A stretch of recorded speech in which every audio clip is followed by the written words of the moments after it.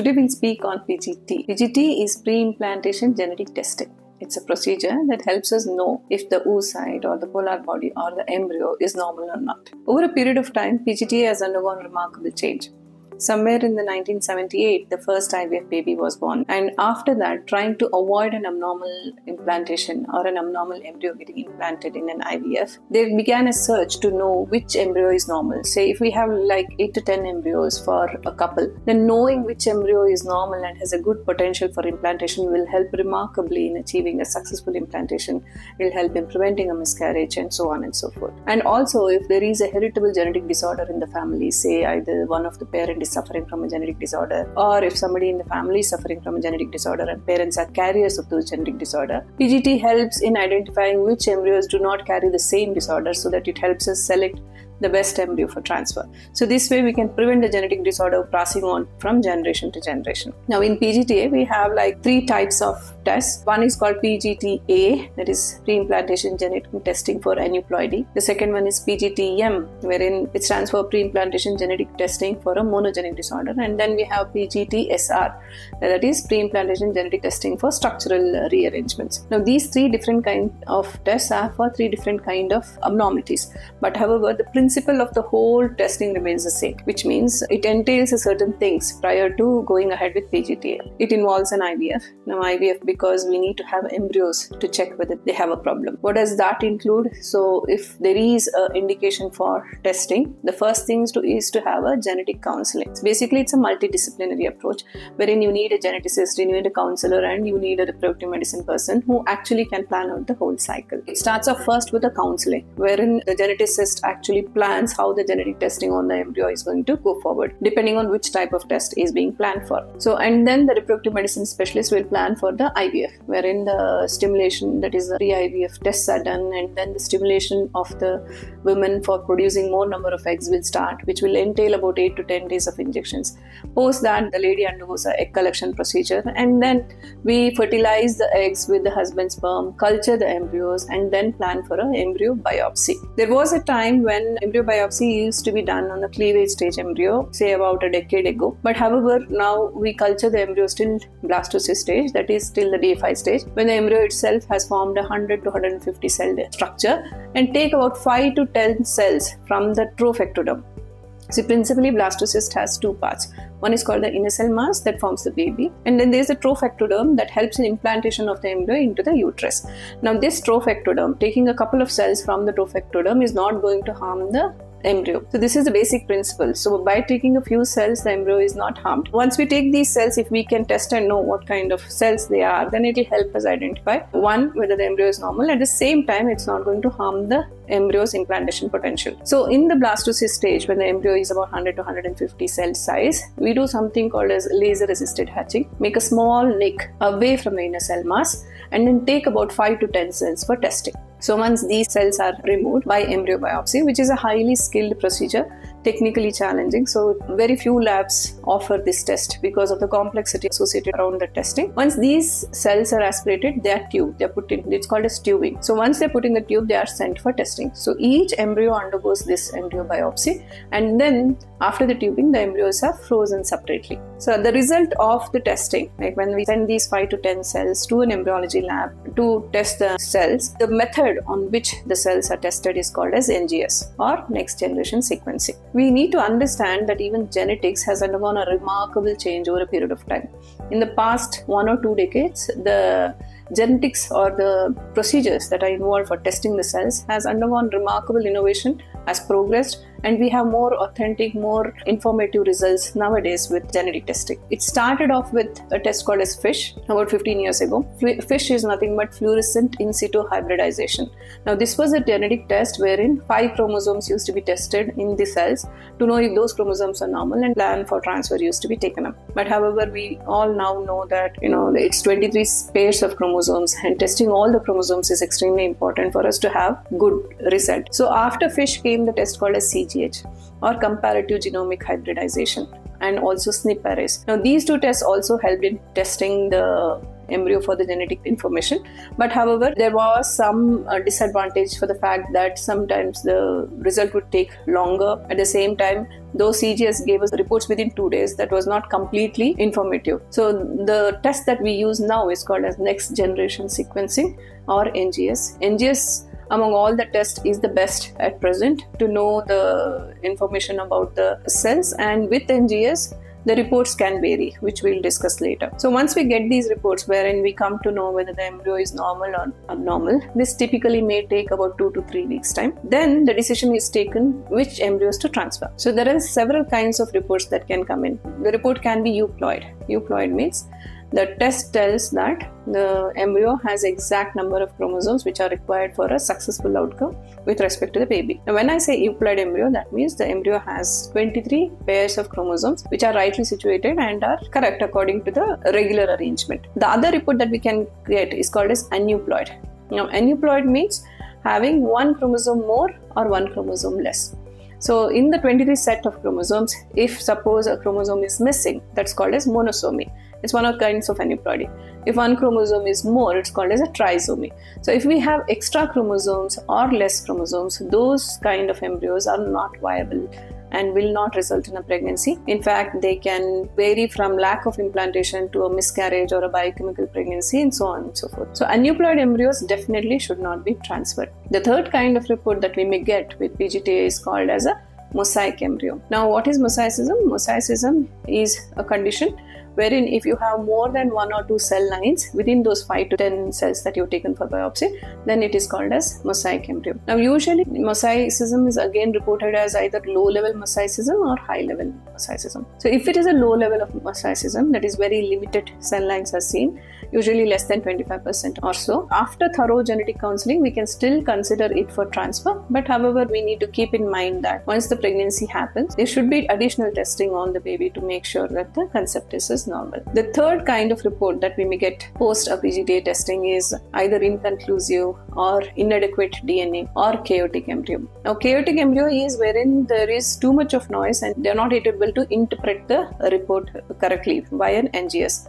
Now usually chaotic embryo, you can decide to redo the testing or you can decide to discard the embryo. If there is insufficient DNA, which can happen sometimes due to apoptotic cells or if the number of cells that we biopsied were lesser, these kind of reports, in such situation, though it is not a very common occurrence, but if in case it happens, in these kind of reports, one may take a decision to biopsy the embryo again. But however, we have to keep in mind that if we do a rebiopsy, the chances of implantation, even if it's a normal euploid embryo, can be lesser. There is a potential to harm the embryo further. Interpreting a PGT-A result is also to be considered carefully. There are several kinds of reports that you may get or results that you may get out of PGT-A. The first is euploid. Euploid means that the embryo is normal, has a normal set of chromosomes, normal number of chromosomes, and they are arranged well. The euploid embryo is the most preferred embryo for transfer, and that is what we need to aim for when we do a PGT-A. The second report is called aneuploid. So the embryo may be reported as aneuploid. When you say aneuploid embryo, that means there is one chromosome extra or one chromosome less in any of the positions from position 1 to chromosome number 22 or in the sex chromosomes. So if you have abnormal number of chromosomes, such embryos should not be transferred and should be discarded. The third kind of report that may come in is called as mosaic embryo.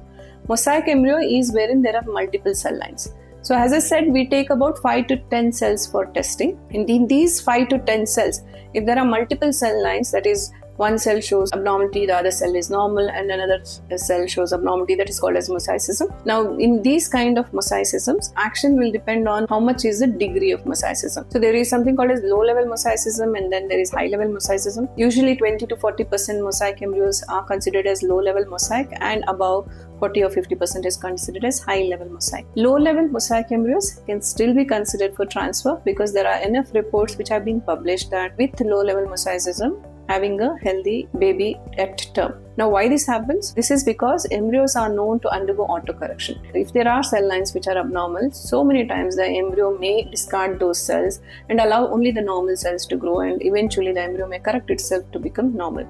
So low-level mosaic embryos also can be considered for transfer, provided you don't have any euploid embryos. So if there are euploid embryos, that would be the first choice for transfer.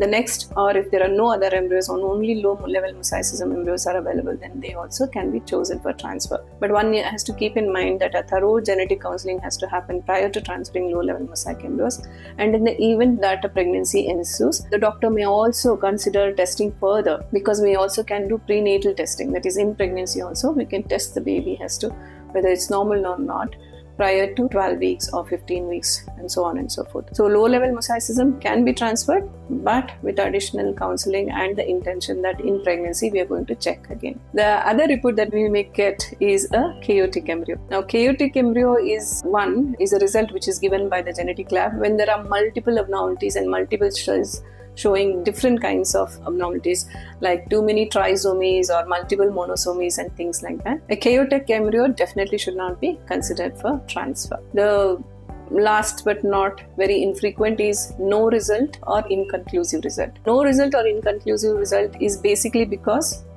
there are times when the embryo is a B grade embryo or a C grade embryo, especially with respect to the trophectoderm. When you take typically 6 to 10 cells, there is a possibility that the cell already is on its way to apoptosis, that is destruction if it's an abnormal cell. And in that situation, you may not get a result out of the testing. Now, if it is an inconclusive result or no result, the options in front of us are: one, to re-biopsy and then figure out what to do with the embryo, or rather repeat an IVF, have more embryos and then redo the testing. And whenever we re-biopsy the embryo, that is once an embryo biopsy is done and you want to consider biopsying the embryo again, we need to keep in mind that attempting biopsy again and again can result in reducing the implantation potential of the embryo. So basically, even if you get a euploid result at the end of a second biopsy, the implantation potential of the embryo can be lesser when compared to a test that was done primarily.